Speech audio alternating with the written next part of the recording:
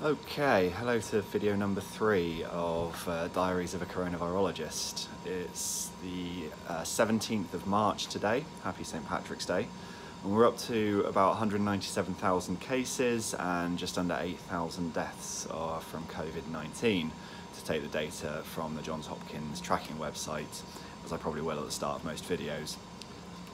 So it's a strange St. Patrick's Day because here in Baltimore and in lots of places around the world, all the bars and restaurants are closed, so none of us can go out and drink a fresh Guinness. That brings me to the topic of what we're going to talk about today, which is social distancing and the idea of flattening the curve. But before I get into that topic, I want to just take a couple of minutes to do, I guess, a bit of housekeeping type of thing, to steal an expression from a podcast I listen to. I've been absolutely overwhelmed by the response today from me sharing this channel. So many subscribers, so many new Twitter followers and all that. My phone has not stopped buzzing all day. Notifications have been coming through. And going into the containment lab to work with the SARS-2 virus was actually a nice bit of respite from a buzzing phone. I do say that in jest with a smile, because it's been awesome to see how many people are interested in this and that the idea seems to have resonated so well. So thank you for subscribing, and I really do aim to put out quite a lot of content here, as I discussed in my introduction videos, but I want to stress something I said in that first video, that this is a secondary priority to me. My main focus is the research I'm doing in the lab, and I really will endeavour to put out videos, but this is a secondary priority. I'm also trying to work out what my priorities are in terms of the topics I want to discuss. Obviously this is an ever-changing and ever-evolving situation from day to day, and I've got to work out what I approach when. So please keep leaving comments and asking questions on these videos. I may not respond to them, but I do look at them, and I'm going to try and use that as a way to gauge which things I should talk about and try and give you the information that you're after. The other thing I'll say is apologies for the low production values. Right now, again, priorities wise, sorting out production is a lower one. I've heard that the audio quality is not great, and eagle-eyed amongst you may notice I'm not wearing the AirPods I was wearing yesterday, because I found out that they don't actually record sound on videos. So there's a lot of background noise coming from the freezer and probably the PCR machine. I am literally sat in the lab where I do work. So I'll try and tidy things up as I go. I'll try and learn as I go and try and improve it. One thing I have learned today though is that it's not too hard to stitch two videos together. So instead of trying to do a five minute or so video in one take, I can now actually take a little break and make sure that I save the things I like that I've said before I go too far and say something I dislike about how I've explained it. So the topic for today is going to be social distancing and the idea of flattening the curve, because I know it's something that we're all suffering the consequences from and will continue to over the next couple of weeks at the very least. So I want to talk about why it's being done, but I'm just going to take a little pause because I quite like the little introduction I've done here, and then I'll have a little awkward cut where it comes back to me talking about social distancing. So before I go into my discussion about social distancing and flattening the curve, I just want to point out that this outbreak, this pandemic we're in, is a constantly evolving and changing situation. New information is coming out every day, and viewpoints will change and adapt as it does. I had a great comment from Peter Hotez today, who's a great person to listen to about this outbreak, that said something along the lines of, it sometimes seems that these outbreaks are set up to make us look stupid. So I just want to stress that maybe some things I say in earlier episodes as we move forward, I may go back on them, I may change my views and the things I say as new information comes out. This is part of being a scientist. Take in new data and use that to adjust your hypotheses and your ideas and your models and build from the data you have at hand. So to that point, friends of mine will probably remember that I was for a while downplaying, for want of a better expression, the extent of this outbreak, or the potential severity of it, I should say. I'm now fully on board with the ideas of social distancing and flattening the curve as I've learned more and started to look at more data and understand more about the epidemiology behind it. So to talk about why these measures are being put in place around the world, or why they've already been put in place in countries around the world, I'd like to just mention the reproductive rate of a virus. So this is a number called the R0. or R0 if you would prefer, but it's strictly the R0.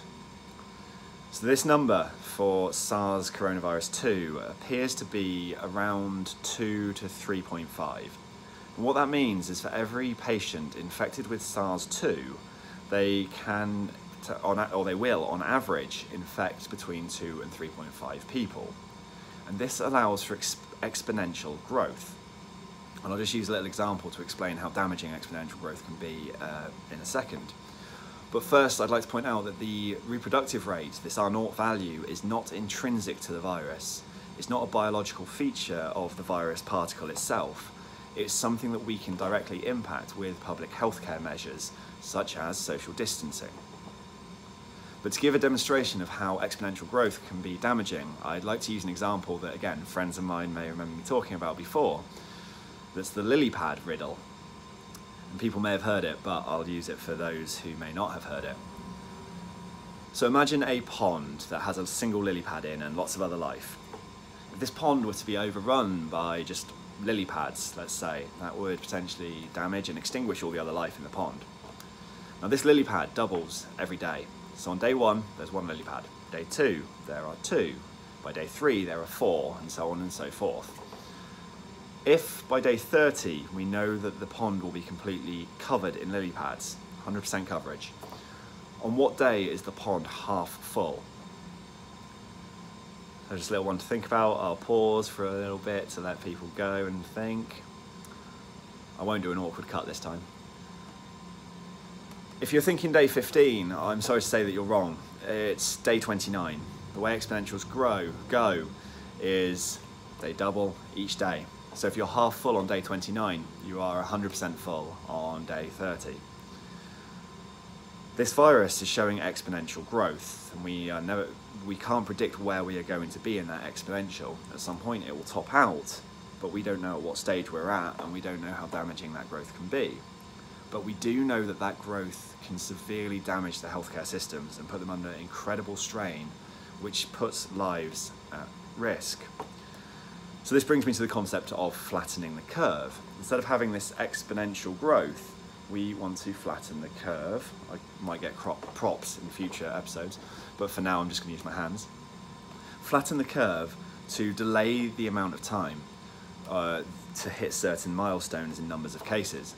We may still hit the same number of cases, but by flattening the curve we can extend the amount of time that takes. And why this is so important is because there are limits to our abilities to run healthcare systems. In America and in the United Kingdom, it's a pretty similar number. There are only 2.8 hospital beds per 1,000 people, or possibly ICU beds, intensive care unit beds. I might have to fact check myself and put that in the comments. But basically there's not enough beds for how many people could be infected by this. And sure, 80% of cases of COVID-19 appear to be mild, but there's still 20% that are severe, and many of those are requiring hospitalisation. And that would just put incredible strain on the healthcare system. So as well as having this influx of patients into hospitals and running out of healthcare equipment to look after them, this also puts healthcare workers who are doing such fantastic jobs of looking after patients at huge risk of being infected themselves. That's then going to put even more strain. If you've got fewer staff, fewer people able to care for the people that are getting sick with COVID-19, there's more strain on the system, and things can then start to exacerbate and get even worse. People will die from COVID-19 if we do not control the growth of these case curves, this exponential growth that's being seen around the world. People will also die from other diseases.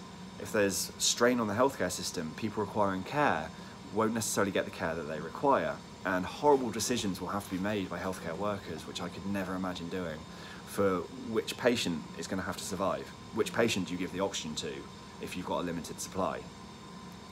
So we really need to flatten the curve, and that is why we are going through these social distancing measures. It's why bars are closing, it's why restaurants are closing, it's why sports events are closing, and cities are having curfews, and flights are being cancelled, and all these kinds of things.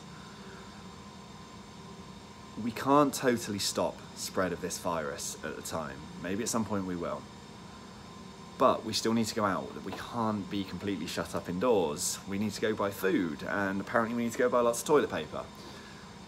But by limiting contact with people as much as possible, we can delay the time it takes to hit certain levels of cases and give the healthcare system the time it needs to deal with cases and get patients out that have recovered, to free up beds, free up equipment, and so on. And to speak from the research side, it gives us more time to do experiments and look for potential treatments. Topics for later videos are the kind of work that we're doing here. We're looking for potential antivirals, for example. If we delay cases as long as possible, that gives us more time to do the research, to find potential antivirals, to check they're safe, and to start working on getting them into patients for trials. So it's really important that we reduce the number of cases as much as we possibly can. And sure, that really does suck for all the reasons that we're going to be experiencing already, or you will soon experience, or whatever it is, or have already experienced. But it's really important decisions that are being made. So please keep following the guidelines that are coming from your healthcare systems and your governments. Keep washing your hands, keep trying to limit your contact with people. Even if they don't have symptoms, there are cases of asymptomatic spread. So someone can seem healthy and can still be spreading this virus. We really do need to work to flatten these curves to limit how severe this outbreak is. So please stay safe and do everything that's being recommended to you by the healthcare systems. So this video is a little bit longer than I'm kind of aiming for. I'm typically going to go for that 2 to 5 minutes thing I talked about in this, my introductions. But I felt that it was one that I really wanted to stress, especially as things are, here in Baltimore and in places in the UK that I obviously have firsthand, well, I have the best experience with. It's just starting with these. It's going to get harder the longer we're in these measures. So I really want to stress why it's important. So please stay safe, wash your hands, try and limit your contact with people, and thanks for tuning in. Hopefully it's given you a bit better understanding of why we're doing the things we're having to do. And I'll look to publish another video fairly soon as time and energy allows, because right now it's coming up to 10 o'clock and I'm ready to leave the lab. So that's 10 PM, hence why the curtain's closed. So thanks for tuning in.